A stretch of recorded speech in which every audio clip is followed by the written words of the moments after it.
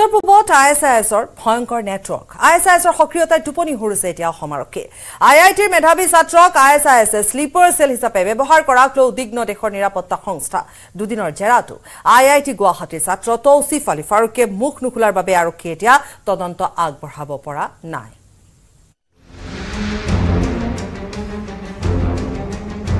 ISIS নেতাৰ হাতত থকা বিস্ফোৰক সামগ্ৰীখিনি ক'ত আছে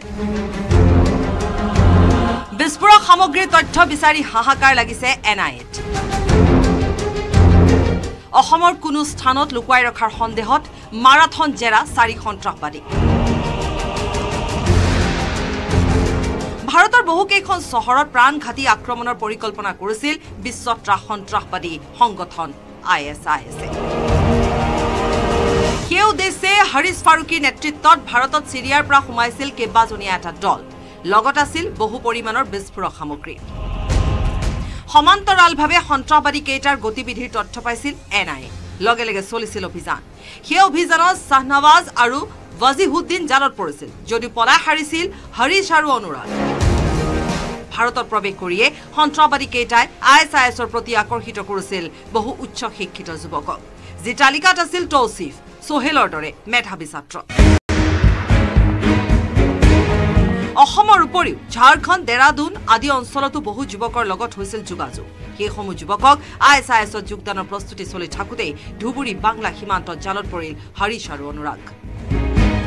কিন্তু অতি আশ্চৰ্যজনকভাৱে কোনো এটা সন্ত্ৰাসবাদী জিম্মাৰ পৰা উদ্ধাৰ নহল বিস্ফোৰক সামগ্ৰীখিনি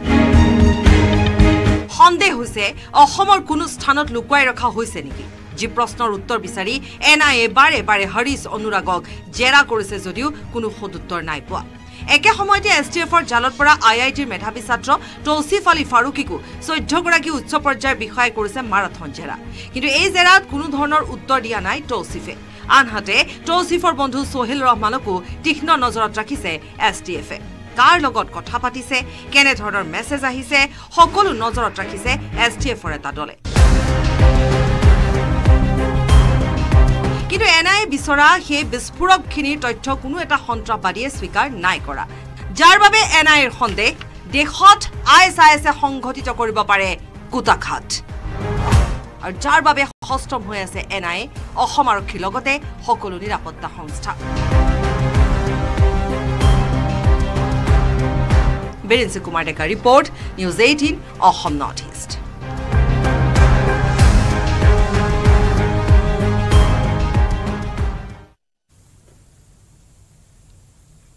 ৰঙৰ উৎসৱ ফাকুৱাৰ আনন্দত মতলীয়া সমগ্ৰ ৰাজ্যবাসী হোলীৰ আনন্দত ৰঙীন হৈ পৰিল গুৱাহাটীৰ ফাঁচী বজাৰ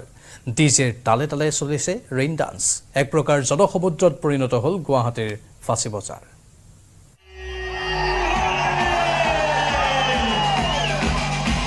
আবিৰৰ ৰং আৰু সুৰৰ লহৰ সন্দে সন্দে নাচি উঠিল মহানগৰী আবিৰৰ ৰঙত বুৰ গ'ল ফাঁচী বজাৰ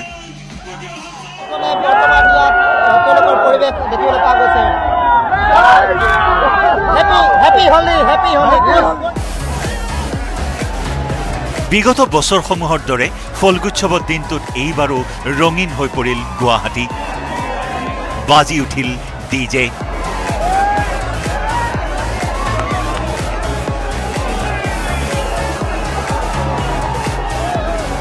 ৰেইন ডান্সৰ উন্মাদনাত মতলীয়া হৈ পৰিল মহানগৰীৰ ডেকা গাভৰু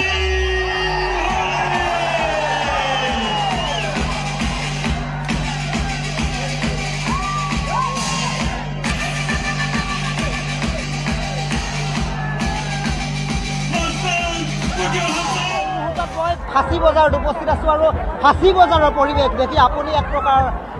চক মানিব কাৰণ প্ৰতি বছৰৰ দৰে এই বছৰৰ ৰেইন ডেন্স বা বিভিন্ন গীতৰ তালে তালে এক প্ৰকাৰ ৰঙীন হোৱা পৰিৱেশ দেখিবলৈ পোৱা গৈছে পৰিৱেশ দেখুৱাম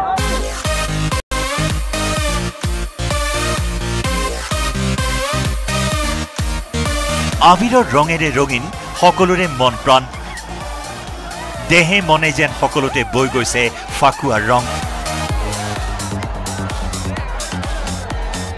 হোলী উৎসৱৰ মাজত আজি বিলীন সকলো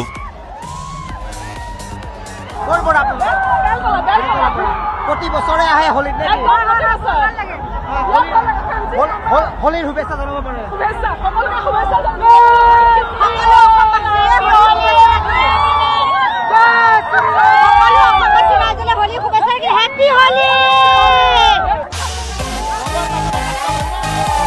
জনসমুদ্ৰত পৰিণত গুৱাহাটীৰ ফাঁচী বজাৰ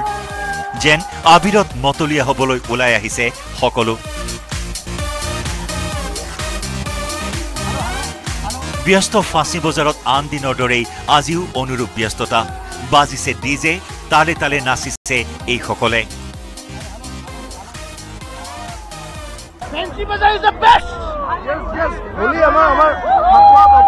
হাজাৰ মানুহ মই সকলোকে ৰিকুৱেষ্ট কৰিম ফেঞ্চি বজাৰ আহিবৰ কাৰণে ইয়াত ভৰি ৰখাৰ জাগা নাই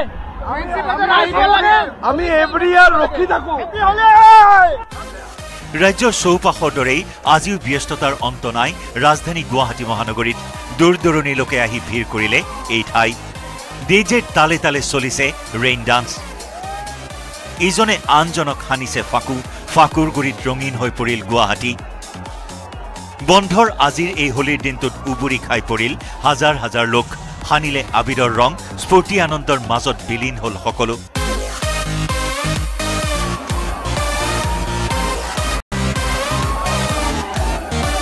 কেমেৰা পাৰ্চন সুশান্তৰ সহযোগত গুৱাহাটীৰ পৰা দীপাংকৰ দাসৰ report news 18 Assam north east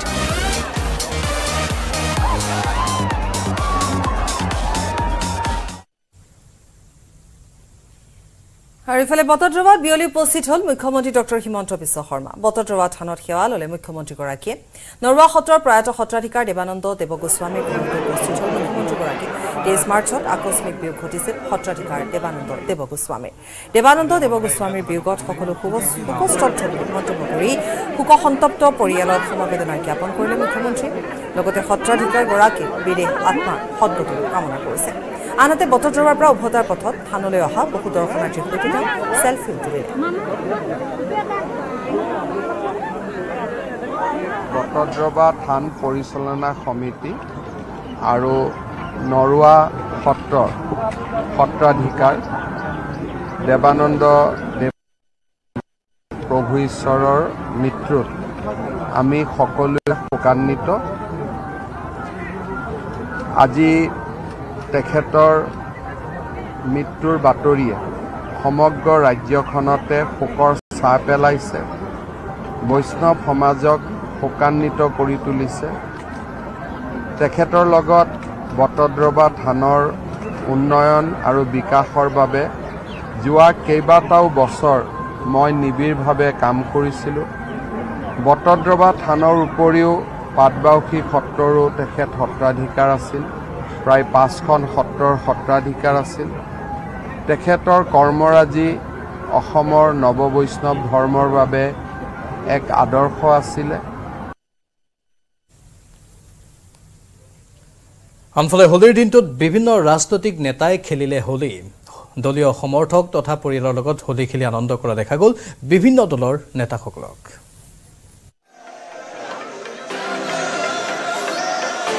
ৰঙৰ উলাহত মতলীয়া দেশ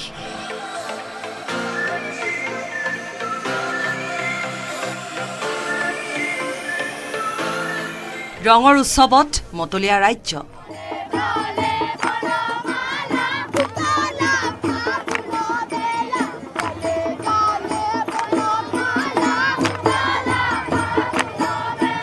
ৰং লাগিছে নেতাৰ মুখত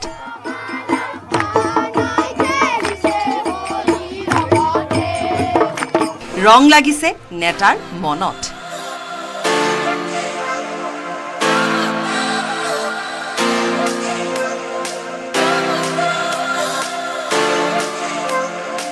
আৰু ৰং হানিছে নেতায়ো জনতাৰ গাত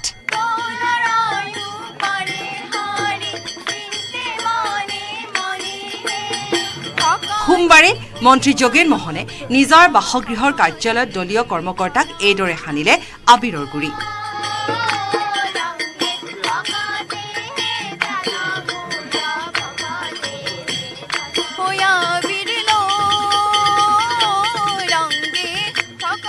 এটো উপলব্ধি কৰিছে যে কংগ্ৰেছৰ অস্তিত্ব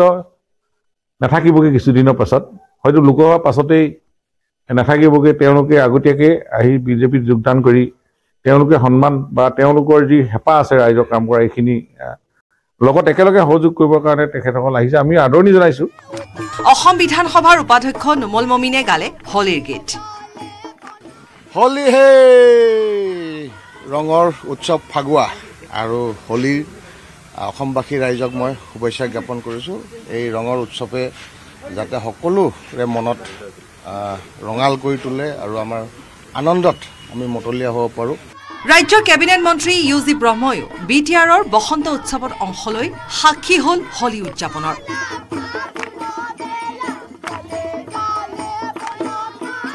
বসন্তৰ উৎসৱ যেহেতু ফাগুনে আৰম্ভ হৈছে সকলৰ জীৱনত আনন্দ আহক খুচি আহক আৰু সকলোৱে মিলিজুলি থাকিবলৈ এটা সুন্দৰ পৰিৱেশ হওক তাৰ কাৰণে কামনা কৰিছোঁ ইফালে নিৰ্বাচনী প্ৰচাৰৰ মাজতে ফলগুচ্ছৱৰ দিন মিলি পৰাত এতিয়া প্ৰাৰ্থীসকলেও হোলীৰ মাজেৰে চলাইছে নিৰ্বাচনী প্ৰচাৰ তেজপুৰত আবিৰৰ উৎসৱত এইদৰে নাচি বাগি উন্মনা হৈ পৰিল কংগ্ৰেছ প্ৰাৰ্থী Premlal Ganju news desk report news 18 Assam north east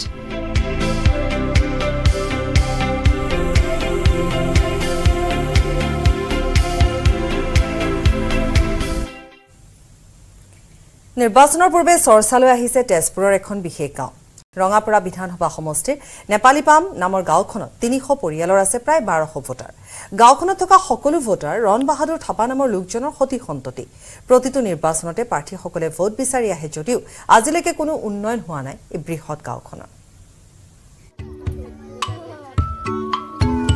পৰিয়াল এটা ভোটাৰ আছে 1200 অসমৰ ক'ত আছে এই গাঁওখন 1200 ভোটাৰ থকা তেজপুৰৰ এখন গাঁও নিৰ্বাচনৰ পূৰ্বে আহিছে চৰ্চালৈ ৰঙাপাৰা বিধানসভা সমষ্টিৰ নেপালীপাম নামৰ গাঁওখনত আছে একেটা পৰিয়ালৰ 1200 ভোটাৰ প্ৰতিগৰাকী প্ৰাৰ্থীৰে নিৰ্বাচনৰ সময়ত লক্ষ্য স্থিৰ থাকে এই নেপালীপাম গাঁওখনত কিয়নো গাঁওখনত থকা 1200 গৰাকী ভোটাৰ একেটা পৰিয়ালৰে 300টা পৰিয়ালৰে গঢ় লোৱা গাঁওখনৰ মুঠ জনসংখ্যা 2500 যদিও ভোটাৰৰ সংখ্যা হৈছে 1200 গৰাকী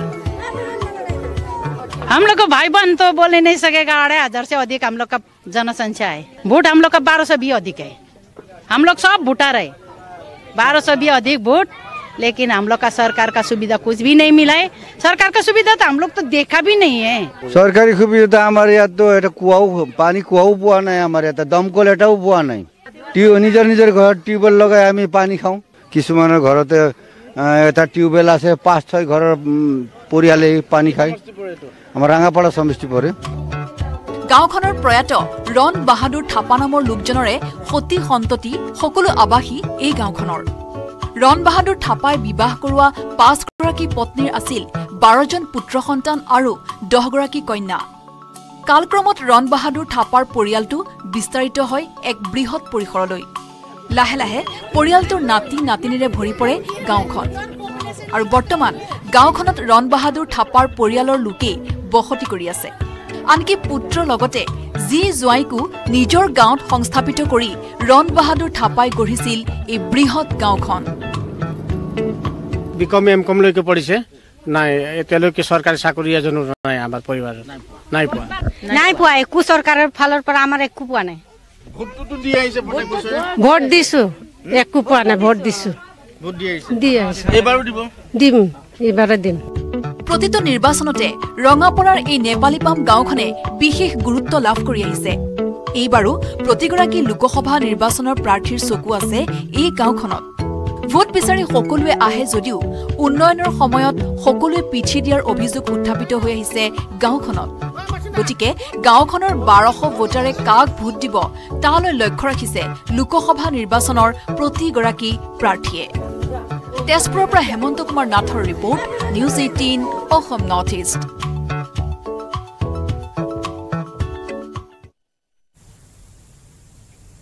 নুমলীগড়ৰ মৰঙিত প্ৰচণ্ড ধুমুহা শিল বৰষুণ সোমবাৰে দিনৰ ভাগত বলা প্ৰচণ্ড ধুমুহাত বকিয়াল ৰজা আলী সুন্দৰপুৰ ফুলবাৰীকে ধৰি বিভিন্ন অঞ্চলত বিস্তৰ ক্ষতিসাধন ঘটিল ধুমুহাত ভাঙিল বহু লোকৰ বাসগৃহ ৰাজপথত বাগৰি পৰিল প্ৰকাণ্ড গছ অঞ্চলটোত সম্পূৰ্ণৰূপে ব্যাহত হৈ পৰে বিদ্যুৎ যোগান নুমলীগড়ৰ মৰঙিৰ দৃশ্য প্ৰচণ্ড ধুমুহা আৰু শিলাবৃষ্টি হয় সোমবাৰে দিনৰ ভাগত বলা প্ৰচণ্ড ধুমুহাত বকিয়াল ৰজাআলি সুন্দৰপুৰ ফুলবাৰীকে ধৰি বিভিন্ন অঞ্চলত বিস্তৰ ক্ষয়ক্ষতি হয় ধুমুহাত ভাঙিল বহু লোকৰ বাসগৃহও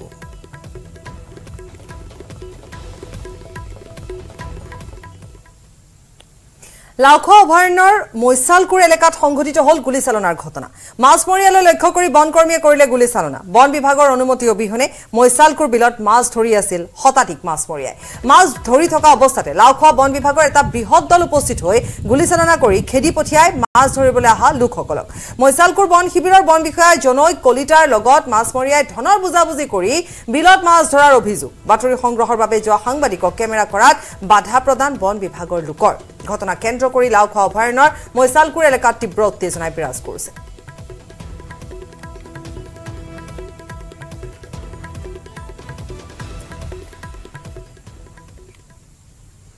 ফাকুৱা উৎসৱৰ আনন্দৰ মাজতে প্ৰতিবাদত বহিল শিলখাকুৰ উচ্ছেদিত ৰাইজ ক্ষতিপূৰণ সহ পুনৰ সংস্থাপনৰ দাবীত ফাকুৱাৰ দিনাও প্ৰতিবাদী কাৰ্যসূচী শিলখাকুৰ উচ্ছেদিত একাংশ লোকৰ মহানগৰীৰ সচলৰ ধৰ্ণাস্থলীত সোমবাৰে ক্ষতিপূৰণৰ দাবীত শ্লোগান দি প্ৰতিবাদ সাব্যস্ত কৰে চৰকাৰে উচ্ছেদিত প্ৰতিটো পৰিয়ালকে ক্ষতিপূৰণ আৰু সংস্থাপনৰ দাবী জনায় চৰকাৰৰ ওচৰত তেওঁলোকে চৰকাৰে দাবীসমূহ পূৰণ নকৰাকৈ শিলখাকুৰ প্ৰতিটো উচ্ছেদিত পৰিয়ালে প্ৰতিবাদ অব্যাহত ৰাখিব যেতিয়ালৈকে তেওঁলোকক ক্ষতিপূৰণ দিয়া নহয় তেতিয়ালৈকে প্ৰতিবাদ চলি থাকিব বুলি মন্তব্য কৰে উল্লেখযোগ্য যে বিগত 2 বছৰ ধৰি শিলখাকুৰ উচ্ছেদিত ৰাইজে কোনো উৎসৱ উদযাপন নকৰাকৈ ন্যায্য প্ৰাপ্তিৰ দাবীত অব্যাহত ৰাখিছে প্ৰতিবাদী কাৰ্যসূচী হোলিৰ দিনাই শিলখাকুত ৰাইজে প্ৰতিবাদী কাৰ্যসূচী গ্ৰহণ কৰিছে শিলখাকুৰ উচ্ছেদিত পৰিয়াল এনেধৰণে ওলাই আহিছে তেওঁলোকৰ প্ৰতিবাদ তেওঁলোকক সংস্থাপন লাগে ক্ষতিপূৰণ লাগে আৰু যেতিয়ালৈকে তেওঁলোকে নাপায় তেওঁলোকক যে ধৰণে প্ৰতিশ্ৰুতি দিয়া হৈছিল সেই ধৰণে তেওঁলোকে যেতিয়ালৈকে নাপায় তেতিয়ালৈকে তেওঁলোকে এনেধৰণে ধাৰাবাহিকভাৱে প্ৰতিবাদী কাৰ্যসূচী গ্ৰহণ কৰি থাকিব আৰু এনেকৈ ওলাই আহিছে শিলখাকুৰ যিসকল উচ্ছেদিত ৰাইজ তেওঁলোক ওলাই আহিছে তেওঁলোকে কোনো ধৰণৰ উৎসৱ পালন নকৰে কাৰণ হোলিৰ দিনাই তেওঁলোকে প্ৰতিবাদী কাৰ্যসূচী গ্ৰহণ কৰিছে হাতে হাতে তেওঁলোকে বেনাৰ পোষ্টাৰ লৈ এনেধৰণে প্ৰতিবাদ মহানগৰীৰ সচলত এয়া প্ৰতিবাদ বহু সংখ্যক মহিলা এই প্ৰতিবাদত অংশগ্ৰহণ কৰে ঘৰৰ গৃহিণীসকলৰ দ্বাৰা এই প্ৰতিবাদী কাৰ্যসূচী ৰূপায়ণ কৰা হয় অৱশ্যে পুৰুষসকলেও তেওঁলোকক সংগ দিয়ে কিন্তু মূল কথাটো হৈছে তেওঁলোকে ন্যায্য প্ৰাপ্ত বা যিখিনি ন্যায্য প্ৰাপ্তি আছে সেইখিনি যেতিয়ালৈকে নাপায় তেতিয়ালৈকে এনেধৰণৰ প্ৰতিবাদ চলাই থাকিম বুলি কৈছে আৰু তেওঁলোকে বিচাৰিছে পুনৰ সংস্থাপন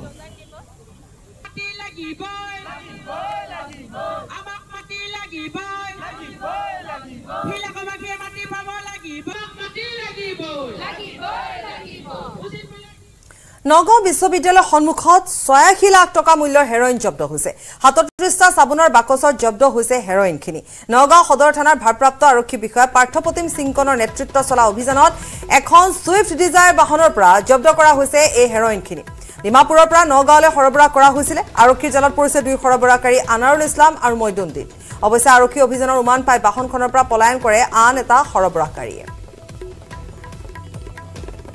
নগাঁও বিশ্ববিদ্যালয়ৰ সন্মুখত এই বৃহৎ পৰিমাণৰ হেৰইন জব্দ হৈছে আৰু এই বাহনখনত এই হেৰইনখিনি লৈ অহা হৈছিল ৮৬ লাখ টকাৰ মূল্যৰ এই হেৰইনখিনি আৰু ৩৭টাকৈ চাবোনৰ বাকচত এই হেৰইনখিনি লৈ অনা হৈছিল এক অভিযান চলোৱা হৈছিল সেই অভিযান কালত এই বাকচসমূহ জব্দ কৰা হয় আৰু তাত আমি কৈছোঁ যে পাৰ্থপ্ৰতিম সিংকনৰ নেতৃত্বত এই অভিযান চলিছিল আৰু এই সুইফট ডিজায়াৰ বাহনখনৰ পৰা জব্দ হৈছে এই বিশাল পৰিমাণৰ এই হেৰইনখিনি